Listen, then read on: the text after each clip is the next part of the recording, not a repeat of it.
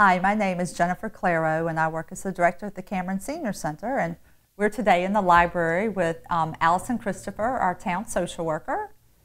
And Allison has been wearing many hats lately. And Allison, I know you were very successful in obtaining a grant through the Greater Lowell Community Foundation for a 6-week wellness program. Could you tell us a little bit about that program? Sure, yeah. So this year we have really been trying to focus a bit more on emotional wellness and making sure that everyone's mental health stays as good as it can be during all of these physical health challenges that people are having with COVID and all that's gone on in the last couple of years. So one of the things that we did was apply for this grant to get Lisa Wesson, who is an LICSW. She's a licensed social worker in private practice. She does a lot of work on mindfulness and emotional regulation, overall emotional wellness that can apply to any person in their life. So we asked her to create a 6-series workshop, 6-session workshop, I guess I should say. And that's going to be starting on April 8th. It's going to be on Fridays, and it's going to be once a month. So we're hoping that we will get people to sign up who will want to come to each of the sessions. And she's going to build on the learning throughout the time that she's here. So she's going to teach people about relaxation and mindfulness and awareness of your emotional state, whatever that may be. Mm-hmm. And then kind of managing your emotional connections with other people, communication style, and how to handle things when they get difficult. So I feel like it's going to be a really great program for anyone to attend. So you needn't have mental health issues per se to sign up for this. But if you do, that's great too. It's really something that anyone can use in their daily life to function better in their emotional life. So that's what we're doing with Lisa Wesson. Do they need to call to sign up, or can they just show? Yeah, we'd like people to call and register, at least the week before April 8th, just so that she's going to have handouts and education for each session. So we'd like to know, if we can, how many people will be attending that week before, so that we can get the copies of things made and have enough seating and handouts for people. But it is free, so there's no need to pay. And these kinds of programs are really quite costly when people pay out of pocket. So I feel like it's a great thing that the Greater Lowell Community Foundation has been able to provide. Well, and I know you've invited her here for some other mental health programs, and I know people really enjoyed her and are looking forward to having her back. So yes, that's exciting. So yeah, that's really good. The last 2 sessions that she did a couple of years ago, I think we had about 40 participants each time. So, and people loved it. Right. So give us a call if people are interested. Yeah, yeah. And kind of speaking along the same lines of kind of mental health, I know that, social services, I know you all have been looking at a kind of a support group.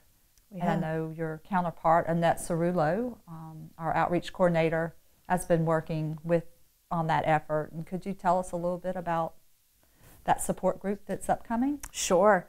Yeah, so Annette and I had been talking about the number of people who have mentioned in passing to us or other members of the staff at the senior center that they had experienced a loss or were dealing with grief in the last couple of years, whether it be a recent loss or a loss that had triggered grief returning from previous events in their lives. So Annette decided to really take this on and create a grief support group for Westford seniors ages 55 and older. And it's going to be twice a month on the 2nd and 4th Thursdays of the month at 4 o'clock. And it's actually starting this Thursday, tomorrow, the 24th. And it's very informal in that people can drop in. You don't need to sign up ahead of time. Again, it's a free program. And Annette's going to be providing a lot of guidance and resources for people in the group, but also just allow for a safe space for people to talk about what they've been dealing with. And she'll take a lot of feedback from the participants about what direction they want to take things in as well. So we're excited to be offering that. There hasn't been a support group for grief here in quite a long time. So I hope people will take advantage of it. I think Annette has a great plan in place. Well, I think coming out of COVID, unfortunately, we did have a lot of participants that were very, very close to the center and were very special to their spouses. And it just seems like it's such a great time to be able to offer this resource. Yeah, absolutely. And with COVID, I know, it's kind of the other hat I was kind of talking about that you've been wearing. I know you've been very involved as well as in that with the ARPA funds that the town has received. Mm-hmm. And there's been ARPA funds that have been designated for, let's just say, I know mental health. We'll just start with the mental health co-payment. And could you tell us a little bit about what the co-payments or what the ARPA funds, sorry. It's okay. So Allison, with the many hats that you're wearing, I know you've been very involved with the ARPA funding that the Council on Aging has received. And one of those pockets of money is for co-payments and financial support for those people that might not be able to access mental health services. Mm-hmm. Could you tell us kind of what the process is to be able to obtain financial support Sure. through this funding? Yeah, so we asked for this because we had heard from a number of people that one of the barriers to accessing counseling or mental health support was that co-payments and deductibles can be high, and that has been challenging for some people to afford. So we got a small amount of money allocated to this, and it's going to be a very simple process for people to access it. They really just need to contact me and be able to show proof of being on a range of the federal or state benefit programs. So people who are on fuel assistance, SNAP, Mass Health, transitional assistance, SSI, really the low to moderate income folks that are on these benefit programs would be eligible to use the funding. We will need to limit the amount per person, but I would just encourage people, if this is a barrier for you to get involved with counseling and that's something that you feel would be helpful, this is a way that it might help to reduce the financial burden that it puts on individuals. So just call my office directly at 978-399-2325 and I can discuss it with you and tell you more about it. Well, kind of along the same lines of kind of mental health, I know that a lot of people have experienced financial loss of jobs since COVID, and the town has allocated funding through ARPA to be able to assist people in financial crisis with utilities, rent, mortgages, and other basic costs. Could you tell us a little bit about how someone can access that funding, and is it totally restricted just to older adults? Is it for all ages? Okay, yeah. So the fund is called the Additional Household Assistance Fund through ARPA, and the way that we created it in town is to allow any household to apply as long as they are at 300% of the federal poverty level or below. So, for example, that is $40,770 for an individual in their gross yearly income, or $54,930 for a two-person family. And obviously the amounts go up depending on the household size, and that's all contained in the application. But anyone who fits in that financial criteria and is struggling with paying a rent payment that's due or overdue, a mortgage payment that's currently due or overdue, or household utilities, can apply. And once they're financially deemed eligible, they are able to provide me with their invoices, and we get checks issued by the town for those costs. So does that answer so the basically question? it's for any household. Yep. There's no age requirement. It's just kind of a financial criteria that they must meet. Correct. And then current bills are past due. Yes, yes. Yeah, we're not unfortunately able to pay bills that are going to be due in the future, but someone who has an invoice that they're ready to pay but don't have the funding to do it, or who have a lot of arrears on some of their bills, we've been able to help pay some of that down. The maximum amount that any household can get is $2,000 during the year. So keeping that in mind, we've just been able to help people to select which bills they're trying to pay, and then the accounting office has worked very closely with us to get the checks out quickly, so it's been great. Y'all, it definitely has been a good partnership between the accounting office and through social services and the COA. So thank you for your efforts, and we also appreciate the accounting department's efforts as well. Yeah. The other thing I was just wondering, mental health. We're so glad to be able to be offering programs and see people back at the center. We just also wanted to update people on our hours, our extended hours, and offerings for younger adults, age 55 and older, which are each Tuesday and Thursday evenings from 4 to 8. And could you tell us a little bit about some of the offerings? Well, I know that Annette and Katie have worked together to try to create some return of programming in the evening hours and get people back out of their houses as much as possible. But I think the other thing to keep in mind is just that the gym is open during the evening, the library is open. There are just things that people can come out and do in the building to get out of their houses. But the program listings are increasing in the next month or two, so I would encourage anyone who's interested and may work during the day, maybe some of the younger seniors that are only available in the 5, 6, 7 o'clock hours, to just check our website for the new newsletters and really see if there's anything that is interesting that you'd like to benefit from here. Yeah.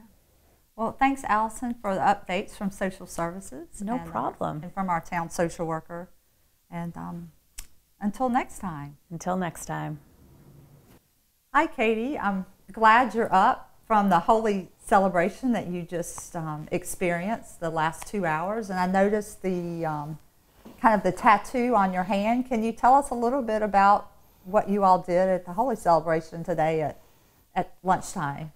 So this is a Mindy. It's done with the henna paste. They're normally done for weddings. However, because Holi is also the celebration and the festival of color and spring and love, I thought it would be appropriate to do some Mindys since none of our older adults really wanted to throw colored powder all over the place. So I did see all the colored powder, but I didn't see it all over the place. But it was very pretty colors. Yeah, we decided not to throw it inside the building. Yeah, I think Chris and John would both really appreciate that. Yeah, so we saved that for outside. Okay, yeah. So Katie is our program coordinator and has been working on some really exciting trips coming up, kind of starting in May. Yeah, so our first trip is to the Isabella Gardner Museum. We have other trips coming up to the Woo Sox game in Worcester, to North Shore. music theater. We're going to see Kinky Boots, and we have a couple of lobster bakes coming up, and I think there's a tribute show in December for Paul Anka, so it's going to be a lot of variety. A lot of variety here. So what do you have to do? So do you just come to the center, and is it all inclusive? Are you paying one lump sum for the trip? So the trips kind of vary in prices. Sometimes we'll do smaller like van trips with our COA van, and then we have larger bus trips that we use different tour companies from. And so the tour companies usually average around $100, give or take $20. And it's all inclusive. It pays for the gratuity, for the for the bus driver, for the meal, the show, depending on what you're doing. Well, and there's usually lots of extra little stops on these trips. It's usually quite a full and fun day. It's definitely a full day. Yeah. So, yeah, I know the first trip in May to the Isabella Gardner Museum, they're also having lunch at Venecia, so that'll be nice. So when you're on these trips, I know they're organized through a tour company.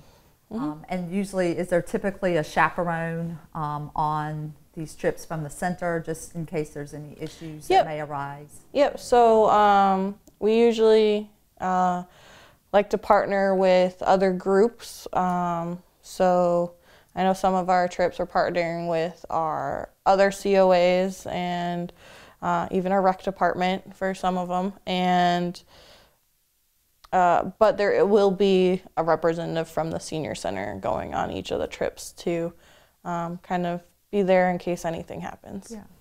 So to just participate in a trip, they can either come in and grab some of the flyers. I know that you have out downstairs on our big so many board. Flyers, yes. And I know people are so excited to have the return of trips. So yeah, because travel has been so limited through the pandemic, and as soon as I put these flyers out, some of the trips are already full. Like they're like, I need to go. I need to.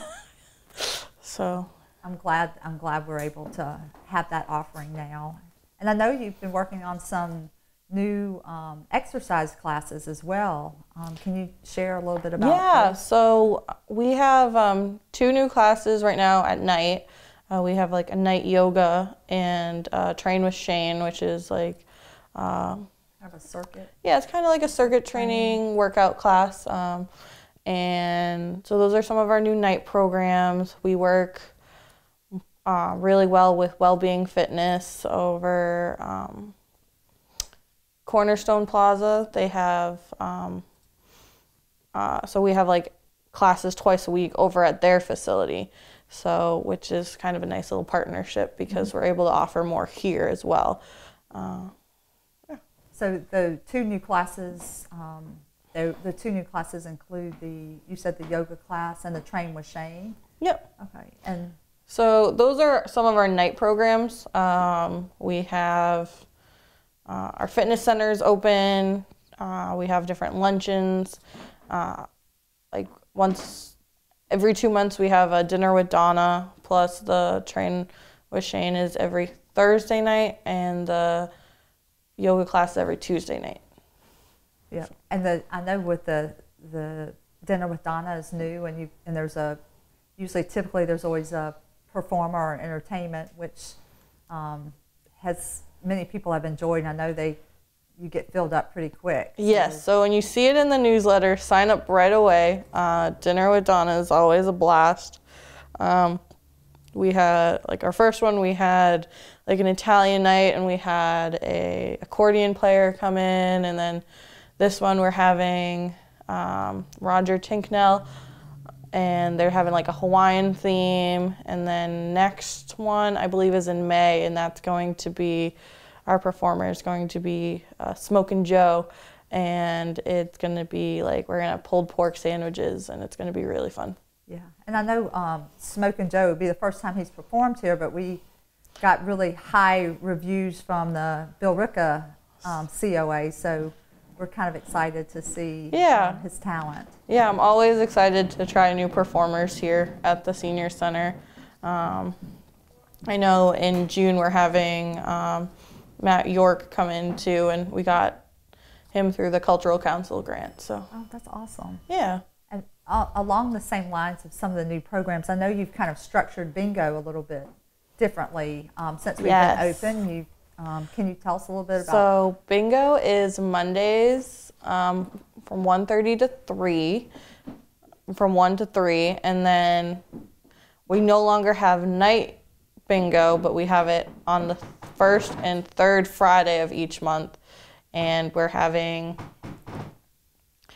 lunch prior to that. So lunch starts at noon, and it's cooked by Mike Dyer, and then we have bingo starts right at 1, and then we get out around 3. And how much does the cards cost? Or is it doppers and sheets? So there's so many things involved with bingo. So the daubers are like the markers that you mark your bingo sheets on, and those are $1 a dauber. And the bingo cards, you can have them any variety. So we have cards where there's just one bingo square on it, and that's $1. There's some that are 3 bingo games per sheet, and that's $3. And then we have it all the way up to like 15 games per sheet. So is it almost like an average $1 per card? Per card, yeah. Okay. Each little square of bingo is $1. So if you have 15 bingo cards, it's $15. And you play with those 15 cards throughout the whole bingo. So it's kind of interesting. It's kind of like a packet. So so there might be 15 squares here, and then after the first game you rip it off, and then there's another row of so you bingo just paid cards. $15 total for 15 cards for that whole afternoon. Yep, and then we play about like 10 games. Okay. Wow. Yeah. So that sounds like a lot of fun. And I know Mondays it's getting pretty full. Yeah, we had about 40 people this past Monday. So, and our Fridays are new. We just had them, so we just started. So hopefully that gets just as big. Yeah, and so anybody that doesn't have transportation, they can just call the Senior Center and schedule a ride. We just ask for a 48-hour notice. Yep, you just call Bob at 978-399-2322, and he'll find a way to get you here. Yeah. Is there anything else that you'd like to share with us before we close out on programs that we should know about? I mean, we got a lot of fun, different types of programs during the day and at night. Like, I'm really excited for our meet and greet that we're doing. I've had some people come up to me and be like, Katie, I need to find a guy. And I'm just like, okay. So this is an opportunity to meet a variety of people. Yeah, it's because at first we're like, well, let's try to do speed dating and here at the center, but it's going to be a lot more involved in that. It's like you don't have to be a single person coming to this event. We have couples that are coming that just want to meet new people here in the community that just have moved here and that want to get involved. So it's going to be a lot of icebreakers. It's going to be me and Annette just trying to get people talking and having a good time. That sounds fun because we have so many fun people here and a lot of new people. So it's a great new addition for programs. Yeah. So, and when is that? When's the meet That and greet? is April 26th, and it's going to be, I want to say 5:30 on the 26th. And you are right. Oh, yay. Yeah. Oh, great. All right. Well, thank you, Katie, so much for updating us with all these programs, and thanks for doing such a good job. Oh, thanks, Jen. You're welcome.